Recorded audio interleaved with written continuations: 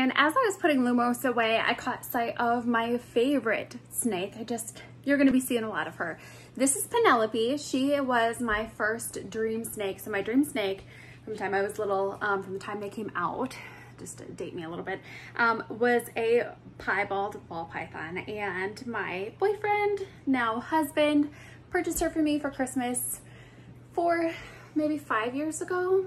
And I'm just so happy to have her. She's got a sweet, wonderful temperament, and she's also due soon. Can you tell? Look how thick she is. Like, this girl is thick. Like, Lumos is thick, but this girl is thick.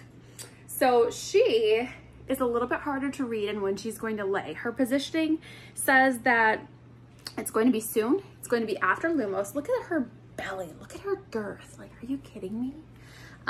It's going to be after Lumos.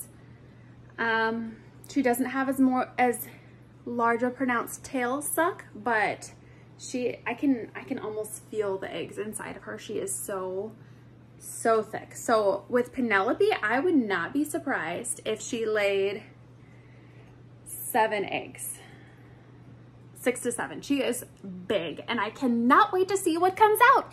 What's even more fun than the whole breeding process is the day the eggs pip. So what happens is you put the eggs in the incubator and you wait. Unlike chicken eggs, you just wait and wait and wait, and then one day, obviously there's a gestation period, one day a little nose appears, and then you find out what hatched. So Penelope is your run-of-the-mill pied.